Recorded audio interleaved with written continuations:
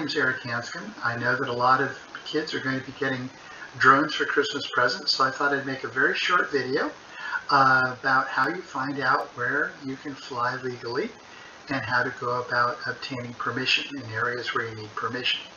So I'm going to use Carlsbad as the example since that's where I live, but the procedure here is applicable to anywhere that you want to fly. So the first thing I'm going to do is I'm going to go into AirMap. So I type AirMap in, I pull up AirMap, and this is what the front page looks like. Now AirMap is a nearly perfect way to figure out where you can fly and where you can't fly. There are some problems with it that I'll go over, but it's generally the best way to figure out what the rules are in the areas where you're thinking about flying. So let's click on Plan a Flight, and I live in Carlsbad, California, which is north of San Diego right here. And my favorite place to fly in Carlsbad is right here at the end of this little walkway. And what do I see here? Well, Carlsbad Class D airspace. That is, I'm within the perimeter of Palomar Airport right here. So it's telling me right now that I require FAA authorization. That's pretty easy to do through AirMap. And automated authorization available at or below 100 feet, which means that you don't have to call like you used to. In the old days, you had to call ATC and pull them away from their business and say, hey, I'd like to fly my drone. And they'd say, okay, be safe. Get off the phone quickly, because they have better things to do. Now you can do it automated, and it's saying here at or below 100 feet. So this 100 feet means that unless I have a waiver or some other exemption from the rule, that I've got to keep my drone 100 feet or below. The reason for this is that it's within 5 miles of Palomar Airport, and if you get a little closer, you see there's some areas, such as on the runway and on the path into the runway, where you can't fly at all, because they just don't want drones anywhere near where a plane could crash into them. Or now Civic Helicopter is located right, it's right about here. That's actually where I took my my commercial drone pilot's test in the Civic Helicopter spot. And I've actually flown with them before, and their takeoff is from right here, and they generally go right through this area. So this is also at 0.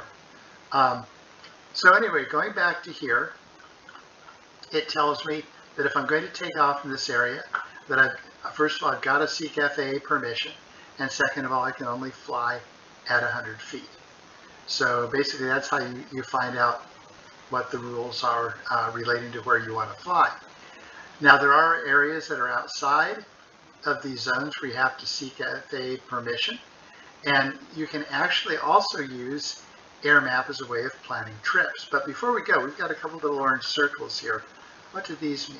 Now let's click on it and see. Ooh, first responder emergency. Okay, so these will be temporary. These are not permanent like the zone around Palomar Airport. This just says that there may be fire or police or ambulances around this area, so keep your drones out of there, please. All right, so let's look a little bit further at some of the other features that we see here. So obviously, areas around the big city are a complete overlaying hodgepodge of various zones and things like that. But if you're going to fly here, all you do is you zoom in, start clicking on an area, and you can pretty much see the rules and regulations. But we have a bunch of very oddly shaped red things. What are these? These are wilderness areas. So that's why they're so odd, because when they buy up land for the wilderness areas, they often will have to buy piece by piece. So some wilderness areas are very big, some wilderness areas are very small, but wilderness areas are areas where they ban drones.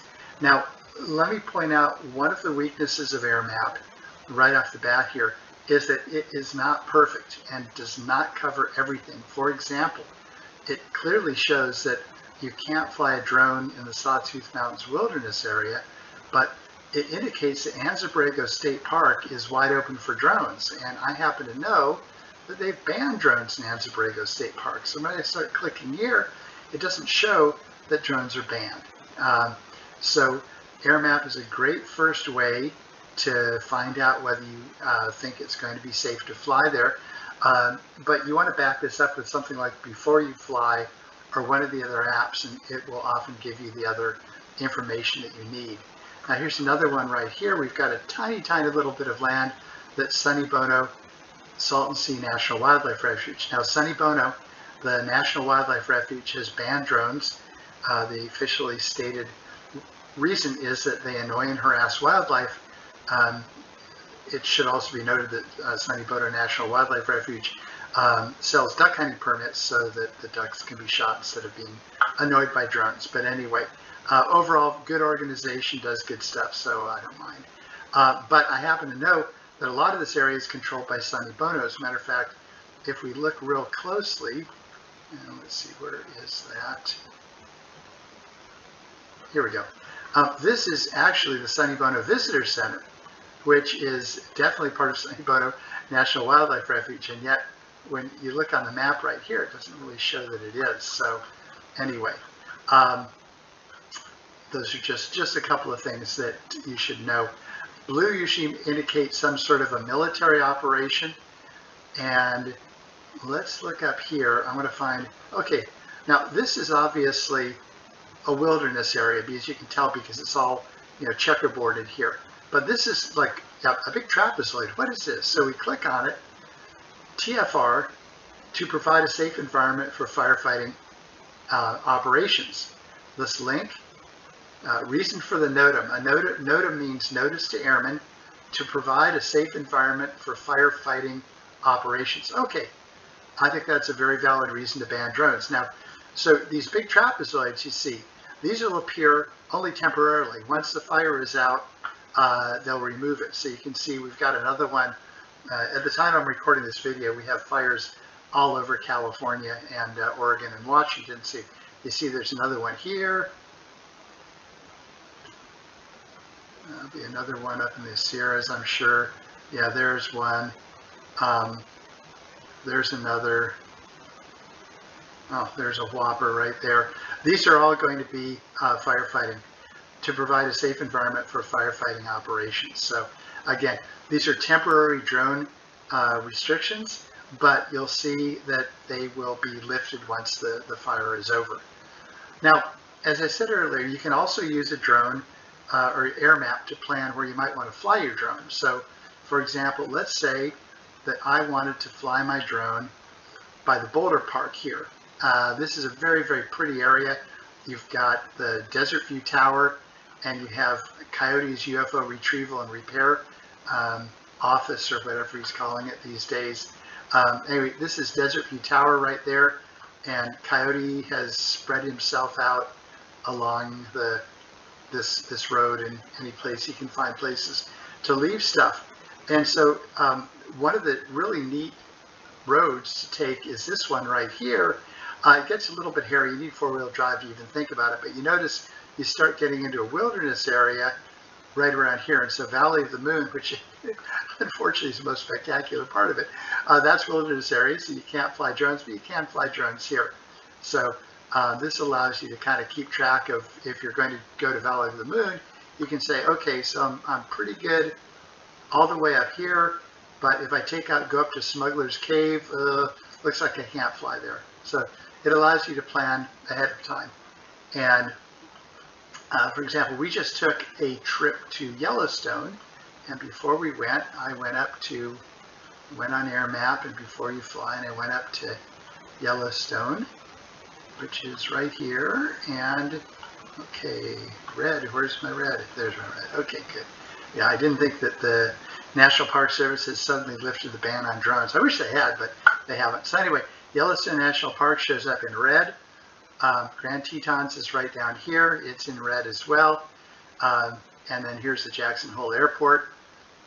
So if you want to fly in the mountains near Yellowstone, you can use AirMap to look. Okay, let's see.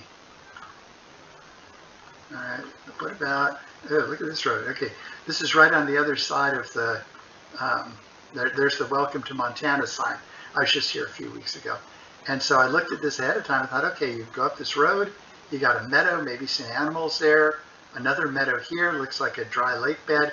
This could be pretty cool flying. So I pull out, and okay, it looks legit. It looks like I can fly here. So anyway, this is a way that you can use AirMap to kind of plan a trip and see where you can fly your drone and where you can't. So anyway, I hope this was useful for you. And again, AirMap and Before You Fly will be your best friends in learning how to safely fly your drone. Thanks for watching. Bye-bye.